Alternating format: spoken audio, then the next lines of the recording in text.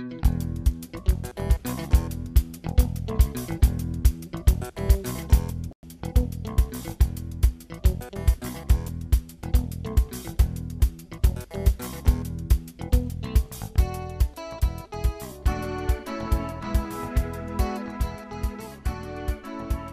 my name is Michael Carr, and I'm the president of the Mount Horeb Mustard Museum. I'm kind of the business guy. The founder and curator of the museum is Barry Levinson.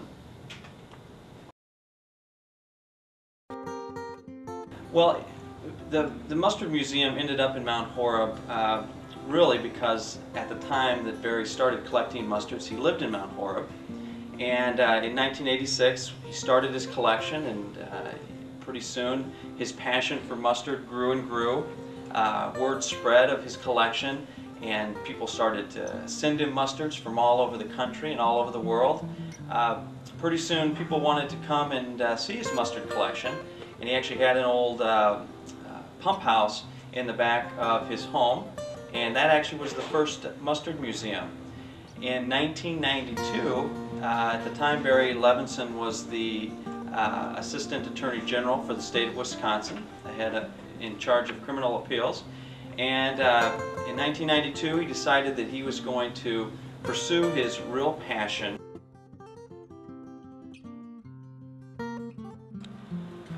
The collection right now currently stands at over 4,000 mustards. And so the question of how long does it take to accumulate a collection of that size. Again, the museum's collection, he started his collection in 1986, and the collection has steadily grown since 1986 to reach a point right now of over 4,000 mustards, one from every state in the Union and over 60 countries. Mustards are on display here at the Mount Horeb Mustard Museum.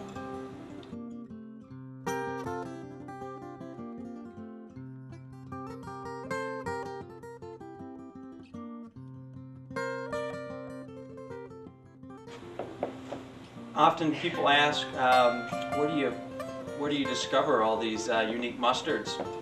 One thing is, one way we do is Barry Levinson is, besides being founder and curator of the museum, is also the coordinating judge for the Worldwide Mustard Festival, which is held out, Worldwide Mustard Competition, which is held out in Napa Valley, California, in conjunction with the National Mustard Festival.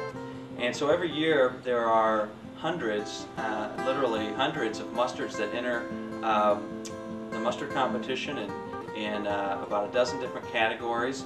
In fact, this year there were over 300 different entries from many states and several countries.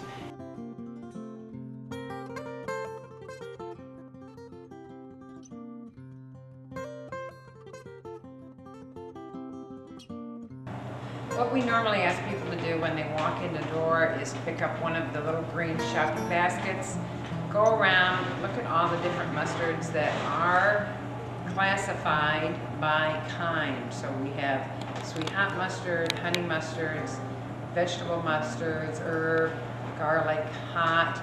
Pick out a few that you think you'd like to try and bring them back to the tasting table. In fact, we encourage you to taste them because we don't want you to take home anything that you don't like.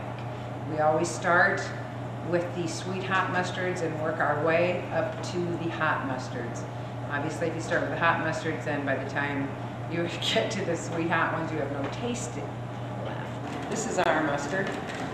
This is the Slim and None. Chances of finding a better mustard are slim and none.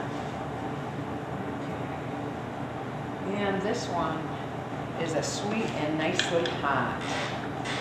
This is Barry's recipe. He was making it and giving it away before we opened the museum. It's really good. All right, and there's that one. Amazing.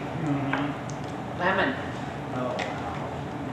Take 3 tablespoons of this lemon and add it to a white cake mix plus your eggs and oil. Makes the most beautiful lemon cake you have ever tasted in your life. Oh. It has a refreshing taste. Yeah, I bet. How much? 3 tablespoons? 3 tablespoons. If you want a little bit stronger, add another one. But basically 3 tablespoons of lemon mustard, and you have a wonderful cake. On National Mustard Day, which is our biggest celebration of the year, it's always the first Saturday in August, we entertain probably close to 5,000 visitors. The city of Mount Horeb actually blocks off Main Street for us, and we'll have bands, we'll have mustard games, mustard painting, we'll give out usually several thousand hot dogs, of course only with mustard. Hey, if you want ketchup. Part of the, on Mustard Day we have several games that we play. For instance, we have mustard bowling. We have Fritch's, or actually Klockman's, I believe, bottles of mustard, and we do that if our museum has a beautiful bowling alley floor, so it's perfect for mustard bowling. Outside we'll have activities like mustard painting, mustard finger painting, which is a real favorite. We'll have the mustard ring toss, and if you ring a jar of mustard, you can get that mustard. We have Klockman's spinning wheel of fortune, where you can win a variety of prizes, of course all related to mustard.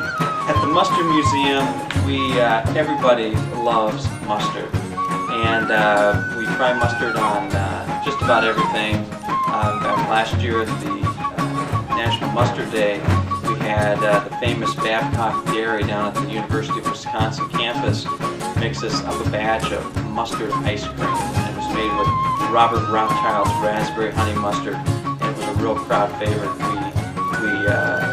We made over 500 containers of the mustard, and I think we sold out within a week. So we never grow tired of mustard here at the Mustard Museum, and we have a favorite mustard for any dish that's looking for us.